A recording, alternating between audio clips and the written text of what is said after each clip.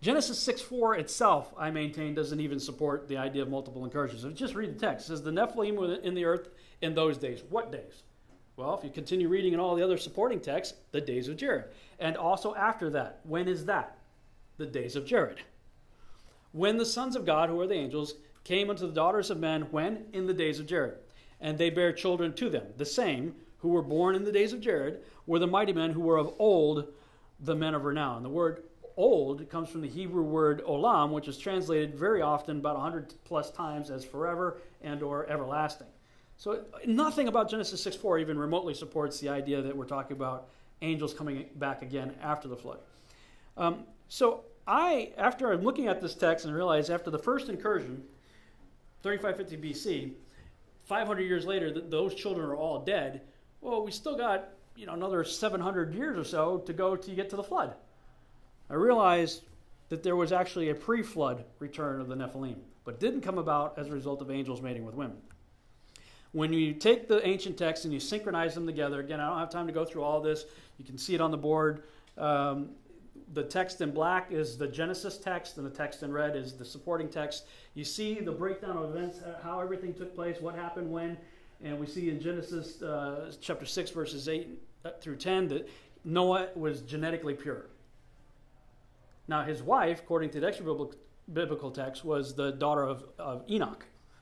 So we know Enoch was a good guy, right? He was so righteous God took him, right?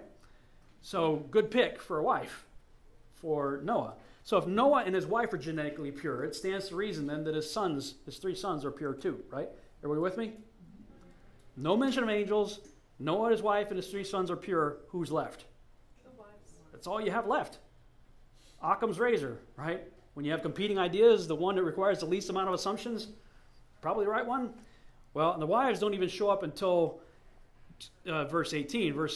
Chapter 6, verses 11 and 12 says, all flesh became corrupted. How much is all? All. With the exception of those who are genetically pure in the verses prior, right? Because those are singled out. These guys are pure. Wives aren't mentioned until verse 18. Quick quiz. Does 18 come before or after 12? After. Right. Okay. So I want to unpack Genesis 6:12 because it says that all flesh should become corrupted. Well, the extra biblical text of Joshua goes into a whole lot more detail and tells you that how they became corrupted is it began to blend species together. They began to blend animals and plants and reptiles and fish and birds and people. The corruption of all flesh came as a result not of angels mating with women, but as a result of blending species. Well, guess what we're doing today? Blending species. Now Yeshua said in Matthew 24:37 that the last days would be like the days of Noah, not the days of Jared. The days of Jared were angels mating with women. The days of Noah, especially specifically the last 120 years leading up to the flood, were all about genetic modification. Also confirmed in Jubilee 7:24. And this is a recap. This is after the flood. Noah's kind of giving a recap of what happened that led to the flood. The angels made with women and all that stuff. And he says, and after this. The after this is in a pre-flood context. The after this of Jubilee 7:24 is the after that of Genesis 6:4. They sinned against the beasts and the birds and all that moveth and walketh on the earth, and much blood was shed on the earth, and every imagination and desire of men imagined vanity and evil continually. The violence was a byproduct of the blending of species. I'll talk a little bit more about that. Taking that diagram that I had up there earlier and expanding it a little bit to the last 120 years leading up to the flood. That's when what I call the end. Also after that, latter-day corruption of all flesh took place. And part of what I'm looking at there is, I believe, defined for us in Genesis 6:3.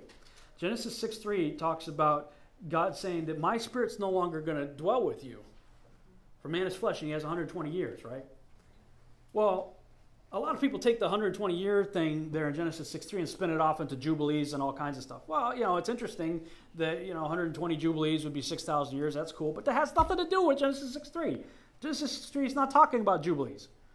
It's talking about, hey, if you don't knock it off, this activity that you're doing, of blending species and genetically modifying all the kinds that I set apart and said everything must reproduce after what? Its own kind. If you guys don't knock it off, you're messing up my house. He created us to be what? The temple of what? The Holy Ghost. He created us in the image and likeness of himself. He created a like body for him to inhabit. But But if you start blending species into your body and jacking up your house, he's saying, hey, you better knock it off. I'm not going to be able to hang out with you anymore because you're not looking like the image and likeness that I created you to be. That's what's going on right there. I got T-Rex in there. I personally believe T-Rex was a genetically modified dinosaur. I believe dinosaurs did coexist with man. But I think when we're talking about the dinosaurs that God created, I believe we're talking about the herbivore class dinosaurs. And then they started blending species together, and I think we ended up with, Velociraptor and T-Rex and stuff like that. While I was kind of formulating all these theories in my head, I had these two books sitting on my desk, arranged in the order that you see up there on the screen. Doug Hamp's book on the left, Corrupting the Image, and Tom and Nita Horn's book, Forbidden Gates, on the right. Just both of them sitting on the desk, and I'm like, wow, is that the formula? Is the formula when you corrupt the image that God originally created and the like kinds that he originally created and called good, you start corrupting that, does it open up forbidden gates that bring about the creation of Nephilim? I believe, yes, that's exactly what happens. And if you look at the word Nephilim, it's derived from the word Nephal. Most people say the word means to fall, or the fallen ones. Well, that's true. It's one of the definitions. But there's a bunch of other definitions for the same word, like to be judged. And I think when you start messing around with God's stuff, you're going to get judged. That's what's going to happen. Basically, I define Nephilim as that which has fallen from the original state or the kind that God created. And again, while I was thinking about these things, the movie Spider-Man came out. And it was the movie, the Spider-Man movie where his enemy was the lizard. And if you've seen the movie, the scientist, he was a good guy. He was missing part of his arm. He lost it in combat. And he decided, what is the code that allows you to chop off the tail of a lizard and it grows back? What's the regeneration code?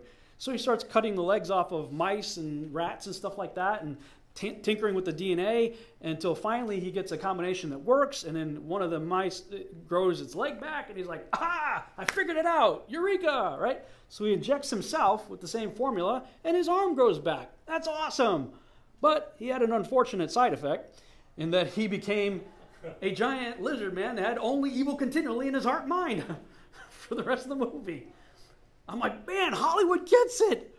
The church is still fighting about the Sethite theory, but they're showing a guy who's a normal, good guy who starts blending himself with other DNA, and the result was having only evil continually in his heart and mind, in addition to becoming a giant lizard man. I think that's exactly what was taking place. And so then that brings us to the post-flood return of the Nephilim. Of course, we have the flood take place, and then after the flood, the giants are there right away. So whether you believe what I'm talking about or you believe the angels came down and made it with women, the net result is exactly the same. You still have giants after the flood. Either way, the net result is exactly the same. But I think the smoking gun that obliterates the whole idea of multiple incursions is the same guy, Moses, who wrote Genesis 6, also wrote the rest of the book and the rest of the Torah. And he wrote in Genesis chapter 9, just 3 chapters later, verse 18 and 19, he says, the sons of Noah that went forth of the ark were Shem, Ham, and Japheth. And Ham is the father of Canaan. Why did he just insert that there? Oh, no, by the way, Ham is the father of Canaan. Who are the Israelites always having to deal with in the land? The Canaanites. Who were the ones that they were consistently told to utterly destroy? Kill the women, kill the children, kill the animals, wipe out everything. Don't even eat the food until the 3rd or 4th generation of produce. Canaanites. Ham is the father of Canaan. Not an angel. Right there. And if you still didn't get it, it's verse 19. It says, these are the 3 sons of Noah, and of them was the whole world overspread. Other translations say populated. The whole earth was populated by these 3 guys. No mention of angels anywhere in the picture. So when you look at the breakdown of their offspring, Ham by far has some very interesting kids. There are many giants in the offspring of Canaan. Obviously the Canaanites we talked about. There's at least one in Mitzrayim's line. That being Kaftor. None that I could find in Put, and one in Cush, but I don't believe he was born that way. I believe he did something to modify himself and became that way, and that would be Nimrod. The Amorites are mentioned over 80 times in your Bible. Amorites described by the book of Amos as being as tall as cedar trees. They come from Canaan, son of Ham, no mention of angels. And the Philistines mentioned over 200 times, and they come from Kaftor, son of Mitzrayim, son of Ham, no mention of angels anywhere. So, and we know of at least a few famous Philistines, right? Goliath and his brothers. Yeah. So clearly something's going on there. There's no giants anywhere in the line of Shem that I could find anyway. That's a good thing. Who come from Shem? Yeshua comes from Shem, right? So that line's pure. Son of man. And right, son of man, pure, genetically pure. And there's some in Japheth. Now, you won't get this in Scripture. You won't find this information in Scripture. If you look through history, however, just do a Google search on Gog and Magog plus giant. And you'll see that all throughout history, many different cultures understood that Gog and Magog were giants. In fact, every year to this day, they still have a parade. It still takes place even today, where they march these two giant statues through the streets of the UK. It's called the Lord Mayor Parade. The Lord Mayor Parade was founded by King John Lackland, the signer of the Magna Carta, who, by the way, all of our presidents just so happen to be related to. Just a coincidence. Just a coincidence, right? I mean, what would the statistical odds be if we have presidents of the people, for the people, by the people, like we are all taught and brainwashed to believe, that they would all be related, not just to each other, but to the guy who created a Nephilim parade that they still have every year. Call me crazy, but I don't think your votes matter. That's another lecture that deals with deception. You want to decode deception? There's a little piece of it for you right there. I stood on the Great Wall of China when I was a missionary. I was in China, and you see all these little people? I mean, that wall is huge. In fact, there's a new, I think it's a Matt Damon movie coming out. It's called The Wall, where, at least from the previews, it looks very interesting. It's like, they're fighting something. They don't really show what it is, and like this big hand comes and starts yanking people off the wall and stuff like that. I mean, I don't know what the movie's going to be about, but it looks like they understand this, the reason why that wall was built. When you see that thing, it is so huge. It is massive overkill if you're just trying to keep out 6-foot-tall invaders. If you're trying to keep out the hordes of Gog and Magog, on the other hand, well, that makes a lot more sense. In fact, there was a Geico commercial that actually showed that. You ever see that Geico commercial? They had these like Mongolian-looking guys that come up on the Great Wall of China. It's like this tall. And they're looking at it like, what do we do? And the other guy looks at it and he just steps over and goes walking on. I'm like, even Geico gets it, you know? When I was at the Great Wall of China, I found out that one of the original names for the Great Wall of China was called the Ramparts of Magog. The Ramparts of Gog and Magog. So Japheth apparently had some giants in his line as well. When you look at the lineage specifically of Ham in Genesis chapter 10, verses 6 through 20, and you get one of those books, there's a really good book called A Dictionary of Scripture Proper Names by J.B. Jackson. The whole book is just all the names in the Bible and the corresponding meaning of their names. All right, if you look up the names of the people in Ham's lineage in Genesis 10, 6 through 20, I mean, look at the meaning of their names. All right, proud parents, you guys raised your hands earlier. What would possess you to turn to your spouse after you just have your newborn baby and say, "Enclosure of wrath"? What do you think, honey? Or terror, or blades, or why would you name your kid something like that unless there's something clearly wrong with that kid? Now, you may name your teenager terror later, but the babies. Clearly something's going on with these kids. Well, yeah, all of the post-flood Nephilim trace back to these guys. These are the ones that they're told to utterly destroy. And we have scriptures such as Deuteronomy 20:17 to look at, to point to for what I just said. It says, "But thou shalt utterly destroy them, namely the Hittites, Amorites, Canaanites, Perizzites, Hivites, and Jebusites." Well, what do you know? Those are the same people that show up in Genesis chapter 10, verses 15 through 18, with no mention of angels anywhere. What do you know?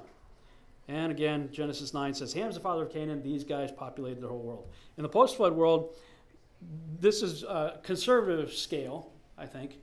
You have a normal 6-foot-tall person on the left here. Goliath is somewhere between 9 and 12 feet tall, depending on who you read, regarding the cubit and all that.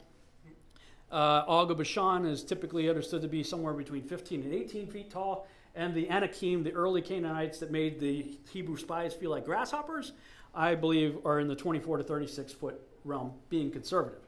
Again, cedar trees, the cedars of Lebanon are 150 feet tall. So when they're saying they're as tall as the cedars, were they referring to the cedars of Lebanon? I don't know, but just erring on the small side, that's what you're looking at in the post-flood world.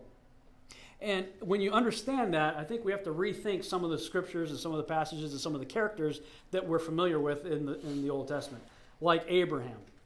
we think of Abraham as typically this kind of frail old guy with the long beard. Father Abraham, right?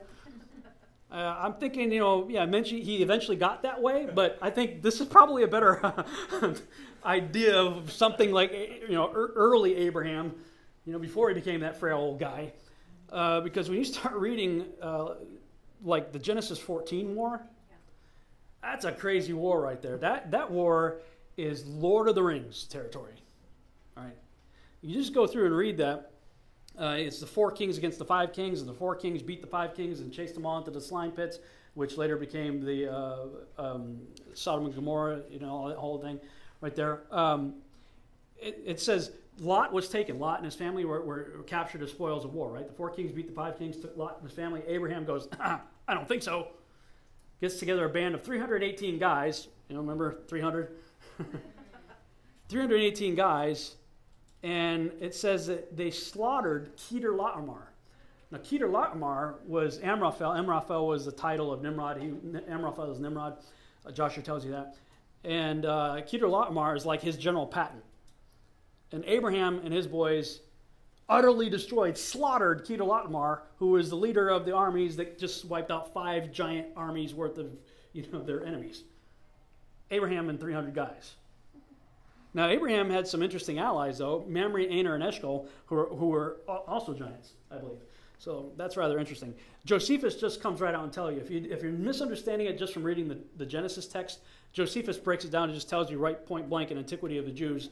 It says, these kings laid waste all Assyria and overthrown the offspring of the giants. He tells you point blank, this was a war against giants. And put that a little bit into perspective. I believe this is something like what the Hebrew spies may have encountered when they went into the land and they saw the giants. They felt like grasshoppers. And I love Caleb. He's like, yeah, what's the problem? Caleb quieted the people before Moses and said, let us go up at once and occupy, for we are well able to overcome it. I'm like, dude. Everybody gives the spies a bad rap, but come on. Now, to be fair, I understand why God got mad, because God had just delivered him from Egypt and the pillar of fire and all the splitting the Red Sea and all of the stuff that God had already proved to them. Hey, I'm with you. Don't worry about what you see. I'll take care of it. But if you're just a normal human guy and you see something like that, I can understand why people are like, whoa, yipe, yipe, yipe, yipe. Yeah. So, again, I like to put together timeline charts. I have these in the back if you want to check them out. The Genesis 14 came from this chart right here. But as I was looking through that research, I also noticed something interesting in the story where Sarah dies, right? Abraham had to bury his wife. It says he negotiates with an individual named Ephron of the Hittites. Several places it says that.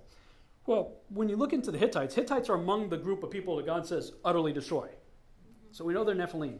The Hittites have many different carvings and depictions of animal-human hybrids. You got a satyr dude right here, 2 of them, and you got lion men, human body lion head.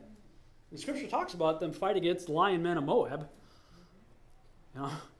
So you got to, if you kind of know what to look for, you'll start seeing lots of wild stuff in your scriptures. And when you look up Ephron's name in that book, J.B. Jackson's book, Dictionary of Scripture Proper Names, Ephron's name means fawn-like. The Hittites' name, they're the terrors. The terrors have depictions of satyrs. Makes you wonder. I can't say this for a fact, but it makes you wonder, was Ephron a satyr? I'm just putting it out there. And if you read the book of Joshua, you'll see that there's an account. I think the prophet's name was Zepho or something. I think it was a descendant of Esau. He's going out trying to find his donkey, and he hears a noise. He goes into a cave, and it describes a person that from the waist down was a goat, and from the waist up was a human that's messing with it, so he kills it. But it's just, when you read it, it's just written matter of fact. It's like, yeah, I killed a horse, To us, we're like, what? But to them, it's like, yeah, I killed a satyr, or we just went to war against the lion men of Moab. And if you look at the black obelisk of Shalmaneser III, it shows the lion men. It shows these people who are taller than elephants walking these dudes that have lion bodies and human heads. And Shalmaneser, King Shalmaneser, is referred to in the book of either 1st or 2nd Kings, I believe. That stuff's in your scriptures, if you know where to look.